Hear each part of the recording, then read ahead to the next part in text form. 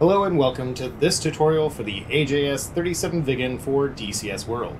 I'm your host Led, and in today's chapter we'll be covering the PS-37A radar. This tutorial series is built around a foundational learning concept, teaching you the basics and focusing on systems as needed, which, by the end of the series, will cover everything you need to know. This is to reduce drinking from the fire hose. Additionally, today's lesson has been organized into chapters, so you can seek out the part you need to brush up on or follow through the whole chapter to learn the system.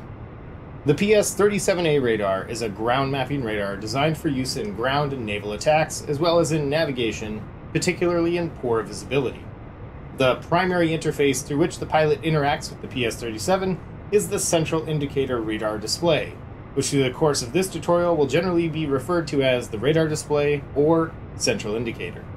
The PS-37 data is shown unfiltered on the display, and unlike radar outputs commonly found in fighters, the pilot does not lock onto a target, which should not be confused with setting a fix.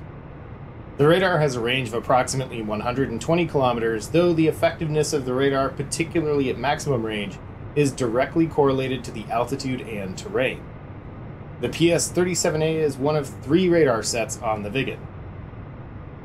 In today's tutorial, we'll be using the central indicator, the radar control panel, the radar control stick, and the CI brightness control.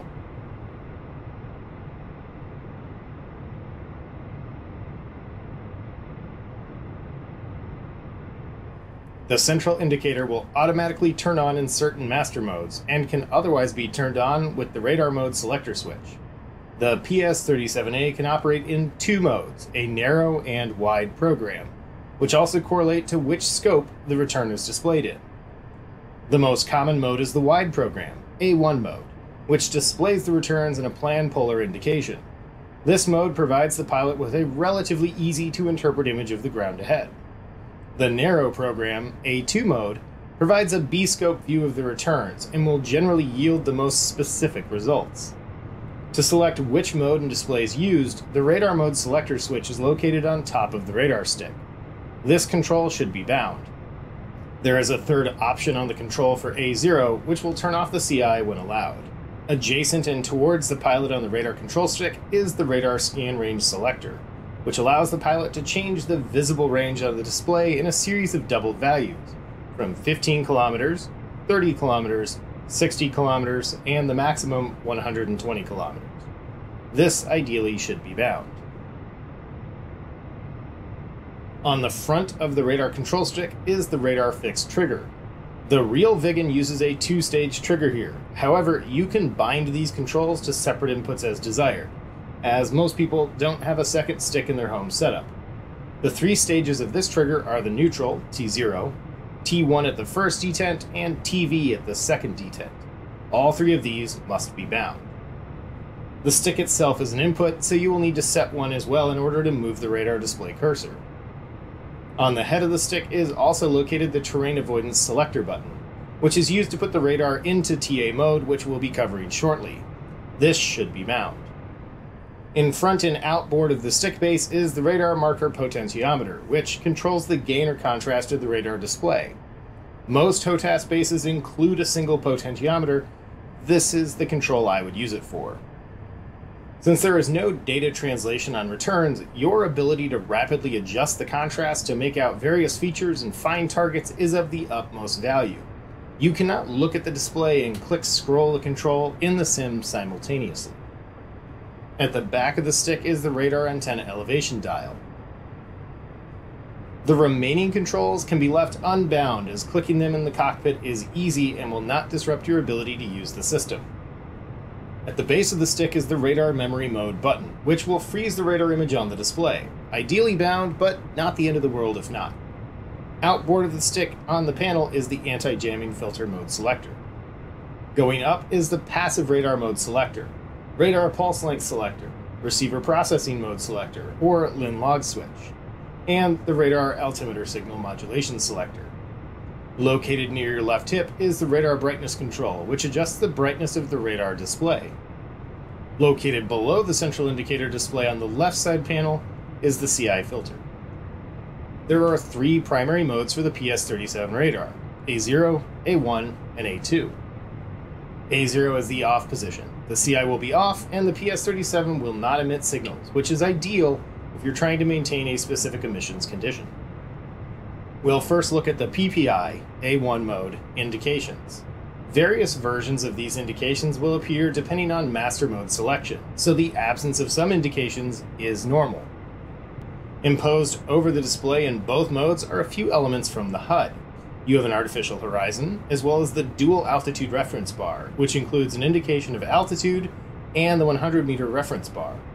These elements are to help you fly while remaining heads down, and we'll cover their use in a later tutorial. Next is the B-scope. On the PPI, returns closer to the aircraft end up jammed into the smaller space near the receiver on the output. The B-scope fixes this by plotting the returns like a conventional graph on graph paper. As you can see in our graphic, on the PPI, returns closer to us get jumbled when plotted. However, on the B-scope, it plots them uniformly throughout the plot, providing a very clear indication of the returns closer to the receiver. In the A2 mode, which uses the B-scope, it is much easier to pinpoint objects close to the aircraft. In this mode, the scan arc is 64 degrees, half of the 123-degree arc of the A1 mode, hence the term narrow mode or scope. The search speed is also slower. The A2 mode is useful in two types of use, either during navigation with zero visibility using the terrain avoidance mode, or in similar visibility using the PS-37 to pinpoint targets for radar release. It might seem obvious, but it's important to note that the return is an unfiltered graphing of the returns and not the image our brains interpret from the display. Various objects reflect radar energy back to the receiver in different amounts, which is what allows us to plot those returns into useful information. Trees absorb and reflect radio waves back differently than grass, which is radically different than, say, a metal tank or concrete building. At the same time, objects that are closer to us reflect more energy back than objects further away, and importantly, objects can mask things by blocking all of the signal or their returns. Understanding this, we can utilize various plotting equations to generate a different view of the same results. We do this with the LinLog or receiver processing mode switch. By default, the display shows us the logarithmic mode, which shows a much wider range of return values, letting us make out a lot of details such as different terrain types and elevations. By switching to linear mode, we get very high contrast, which can be useful if we need to eliminate clutter and determine the returns quickly, such as locating targets in the air or making sure we don't run into a mountain. Linear mode will also amplify much quieter returns, say a small BDRM in a cornfield, for example. We can further fine-tune these results with the marker gain knob. The pulse length selector switch can also be used to make slight adjustments to the returns by changing the length of the pulse from the transmitter receiver. At the base of the stick is the radar elevation dial, which allows you to adjust the elevation of the PS-37 receiver. Keep in mind that the CK-37 will automatically adjust the elevation depending on the master mode and weapons settings, so you only need to adjust this if you're deviating from normal use cases. There is a center detent that will help return the set to the default position. When flying in zero visibility, you can place the PS-37 into terrain avoidance mode, which will snap the antenna elevation to 0 degrees and display returns only at the same altitude as the aircraft. While many pilots prefer using the PPI on the display, the B-scope will provide the clearest navigational assistance because, as we covered earlier, the returns nearest to you are more clearly displayed. Regardless of the mode you choose, the white negative space is clear of returns, while the black are returns, so stay in the white. When flying in B-scope, the display will show 1,000 meters to 10 kilometers ahead of the aircraft. You can change between PPI and B-scope, A1 and A2, while in the terrain avoidance mode. To disengage terrain avoidance mode, switch to A0, which will clear the mode. The display can also operate in a memory mode, which pauses the radar and will hold the image on the display for about 30 seconds. In addition to A0, which the PS-37 remains off, there's also the ability to use the PS-37A in a passive setting where the set will not transmit but will receive. Set to A0, switch passive span switch to till. This will plot received radar energy onto the CI plot without emitting signals of your own. We won't cover the anti-jamming filter mode today, however, adjusting this dial in practice will potentially bypass jamming from targets, allowing you better access to set target coordinates with the radar while being jammed by them. The land-sea switch doesn't affect the PS-37. Rather, it's used for the Doppler radar on the wing, which is used for wind data and targeting and navigation by the CK-37. You should set this depending on your feet wet, feet dry condition. There is a key bind that can be used for a night filter on the central indicator. If you need your eyes tuned for night, this is fantastic. I, however, love that green glow in the cockpit at night, and I use the MVGs despite their low quality anyways. In the next tutorial, we'll be covering navigation, which is its own major can of worms. However, navigation in the Viggen relies heavily on the PS-37, and one of the most critical elements of that is navigational fixing. While the Viggen does have TerraNav to aid you in staying on course, checking your navigation points and fixing them as needed is critical to arriving where you want to go, and also getting a good number of weapons onto their targets. Regardless of the type of waypoint or navigational mode, the fixing process is always the same. In Master Mode Nav or SPA, your waypoint will appear on the display as a white circle. The scale of the circle doesn't change with range, so when looking at 120 kilometers, your waypoint circle covers a lot of area.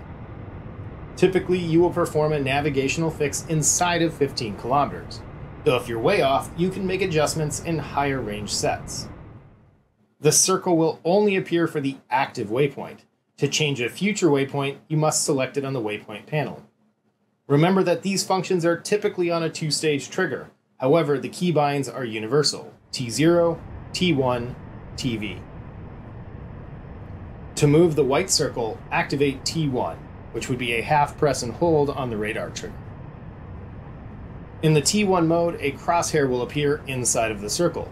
If you see this crosshair, you know T1 is active. You can also tell T1 is active because the waypoint indicator will switch to an E followed by the waypoint number. You can now move the crosshair with the radar stick, using whatever you've bound to move it. Once you place the crosshairs on the location that the waypoint should be, activate TV. This would be a full press of the radar trigger. The white circle will now move to that location, and the crosshair will disappear. You've now returned to T0, which is the default operating mode. If you've activated T1 and wish to cancel, activate T0. In real life, you just release the trigger, and that would set T0. I've found that having these as separate keys can be handy because I don't have to hold T1 to remain active while I make the fix. It's handy to understand, though, that this is a two-stage trigger in real life, because that makes understanding how these modes are activated and deactivated logical. The other time we need to make changes on the indicator is when using the PS-37 to locate targets. When doing a navigational fix, we're fine-tuning the exact position of the waypoints to fly our route.